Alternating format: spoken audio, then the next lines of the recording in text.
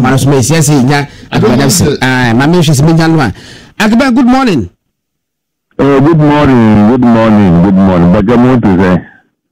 Ahwade e wo hol mo na otwetwe mu die yem se me hira u base kakra se bibia boko mu so ahwade ho akben enei enwa na menya ne tie se electoral commission for se enne IPAC meeting no obo ba dey mama media coverage obia mehwe bi na wiase nyina entie se NDC for eba bebo mu kro se omo wo ense bi fa register no ho na omo pe audit enti electoral commission say no bia amra no bia mechanism no fa asem say na what expectations anything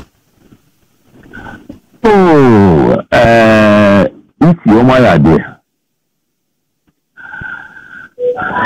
so NBC so me per live coverage minia so if no live coverage na NBC committee na Wamu pia, wamu tiri kasa.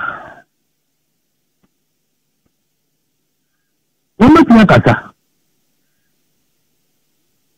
If wamu tiri live coverage, ye live coverage.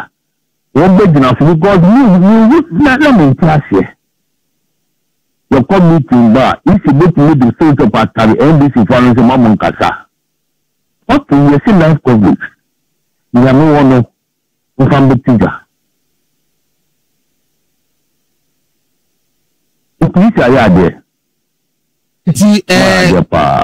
On my yard, no expectations say, and then are you expecting to say NBC for a day on data pieces of evidence? Be more be a PowerPoint presentation. Say, when ye, no more categorize or more claims. Is that your expectation? No, if you look at prayer. Because stronger than appetite. This is no live coverage. Let's a look committee now. Look at Bantia and the corner. Look in Fantiga. And I want to say, so if you see on common to no live coverage, now NBC look committee now. You are and the corner in Fantiga. And I will committee if you be 2 Ghana man sign one. Then I will. Let me am impatient. I'm happy say if you say you can have live coverage. You are more or more fun to. But Uncle Bacho, Uka say she could say ma. Are you not sounding too dismissive? Issues now NBC regional. What's the last study kakra? No, what I'm saying is that whatever NBC want. If there is no live coverage, can they come out and talk to the media? But that's what I say. The NBC insistence on live coverage, they say if there is no live coverage, they can have a press conference. One more time, that's what I say. But I say me at a point in time, say NDC then General Secretary Joseph said Kitiaka say I obuko meeting bi kompono wo chairman me kwa ma me na anye do so. In the meeting, oh, everything they were expecting that if you pay, no matter say if you put one penny life coverage. The NBC will be better. And then the question is, NBC for Canabonte say it depends 50,000 and over. And we register also. Agban, what the politics in church, what the voting elections, you can say nipa 50,000 register also. Does it mean say register no invalid and I say bloated and I say Master, okay. So dear you a bad than a black or 2 do not or black or 2 about when you do. Upa to the voter ID card. Mr. A, Madam B, in Pakulewa. Obi to me for on funny voter ID card in Kotuaba. Because Bakuna or the Bakuna, many picture I was on. We tried the seventh book on Ghanaian elections. Said we maybe elections equality. The two political parties almost come copy because the two of them said this year to say police stations near 40,000 police stations. NBC and MPP almost say they can't get 80,000 educated members to be polling agents. So we got to a bar no power. We are polling agents. We to a bar about 12 hours. We be for bar. But to a bar we will go. What a bit maybe. It is one part me ya kwadro. Na okofa obi a onye juma, onye educated. No so say the polling agent. Normal 200 cedis. You can pay 100. You talk about you now sign your result sheet. You need to buy about 100. That's about 2 o'clock. No book up. No, so if you pass here, you need buy, you know. With the balance of 200, double balance, I said the amount. That's why. The person has no part, has no link with the party. It's a party, Pakoma agent in your party now. Uncle. It is a confusion you are a boomer. Who does one? Who do you? I am in Cassia. Who does one? Who do you? Who go for beer on your party? 40,000 police stations, you do for 10,000 police stations. Not for the 50 votes to come on. 50,000 votes. 6 police stations. 10. Times 40,000. Not 100,000 votes on their account. The party is the home. Is the stronghold in should gather about how Nadam to take it. It's elections, you say, it's NBC, only 32% for Ashanti region, only 42% were Eastern. Only elections, but figures, no, I give about to go. Figures, no, you hold my mammy. Yami had much now, and then. And I'm saying maybe shaping Yambo Cheba be di home como. Ye na expect this for the better want. Yeah, Yambo Cheba San Frano pay. Now what figures need to be very strategic, especially Ashanti, Greater Accra, then Eastern. Say MPP Nyasenya and now ultimately winning, and this was Nyasenya and ultimately winning, especially voter turnout in Ashanti region and Eastern region, and probably Central region. But work on the figures. I'm not my channel pa. Ye dear postmortem of a nede bekosono. Ne the figures not what I told me. Why? No, Mato. Oh. We were Ben Ephson, where managing editor of Daily Dispatch newspaper.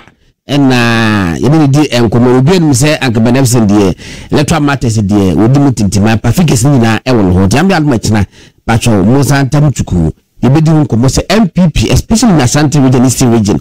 They are critical. First, a voter turnout. Second one, and the city Pomba Trabama MPP and the NDC. It's in the best any implications. No, events that show feel the number much now. Because who find the same? So far NDC. Allegations raising about EC. About some transfer matters. Yeah. Now, first of all, person be here. Say about one credible voter register. And who here ECC here MPP NDC? Don't you? And who here ECC here NPP and NDC? Yeah. I didn't see. Hold on. Imagine say me talk about in the West. On election day, me ko to aba. Na fancy me polling station probably 300 or 400. We can transfer ko pusiga. na fane say obi oti nipa be 1000 ya transfer mo ko Western North ukwa wodi ni hono say Western North na fane say obi wo Northern region ya transfer number Western region imagine the chaos in this country as NBC exactly and see say the register number credible and very listen here easy pa yeah na tem bi aso my pepe and I also allegations na too empty allegations why do I say this no so far what is some can say bia numbers be able somewhere ati me say dance what is so far some say bia Ashanti region say about 5.2 million voters in so here na bia 6 million ati management what is say bia can vote out you can say about 700,000 here na 500 amount so what management exactly the material say say transfer be the course okay these are major issues that NPP was here in 2016-15 about the voted numbers and say be here say be register anambwa yes and many major issues no here so far almost transfers till have you heard them say one more transfer be a obi mensia south baby exactly now here transfer bia so ye de mawa ye wo trail no ofi ha na ekọ ha yeah etinka omo transfer fie bia nipa no wo odio any transfer ni fi ha ko e bia Ashanti so where yes omo trail no and then you can make accusations say I don't some way nipa we ekọ Ashanti anambwa yes eni kura ni di Ashanti ni tipo anambwa yes eni kura ni di Ashanti ni tipo as you say NBC is requesting some documents here anka EC and baba NDC from anka anywhere any possible there be it's important say more issues some ways no ya dey ba IPAC obia ti ho me discuss it for transparency it's in the right order okay in the right direction yes that's it way we can was be yes say EC at surgery we but emphasis or true for say one no fruit ya ma onu ni kai na di nachi ana say or true focus on no fruit ya na we di careful ta ho a nko ni kakra bi no no asi ko nto betwa nya hwe wo fom na wo true for no ni okọ nto so no befura onu di kai na odi nachi ana wo di nachi ni ontimi enzi fom enti MDC fo na eye na omo koye start de nyina mi ya enya hwe kwa ya nya ba ko se menshia south and this for your illegal transfer yes yenya bi kura no register na mo su hu no yenya bibi ama court actually say and this for me your illegal transfer oh menshia south no hold on and the reverse any for no nya bi dey MPP for and the omo ye no eye wo mo do Mahama na kan say ebi say be call election na say nipa no say we lose pe na fi was start no tiem no yesei no obosobo no obabubuo eno na say wo mo ye no nto mbe ya no mu lusu ya o maka cho wo mo supporters na me say wo ye gullible no say samuni mo anka abawo nkibe wini na wo na chinchin yensa no mo de apepo bani mu enuguase ni ferie enti yes say electoral commission esigina yi na enem ko wiye no na ye nyina ye hunu say say the electoral commission na edi and as NDC for na say jomu di e Ghana e ba abato mu sense okay the that's break no ebe we busa say na asebe no work no in fact Manshia South constituency ya any lawyer Bafwuga na we di MPP because Dr. Matopuku Prempe ya elevate na ba kwa running mate no and we who say NDC for I transfer be of voters 1,000 voters and na omodomo call horrible in fact we produce no petition electoral commission and na easy for so e dey asem no e call magistrate court me no ka saying omudi asem na Tuesday 24 September and na we dey buy say ade illegal it tell this one e say ade and easy for and some reverses are ade no but then the question is say any NDC for the continental table a time machine who ye easy ni be na yes had MDC because me question back on yes but no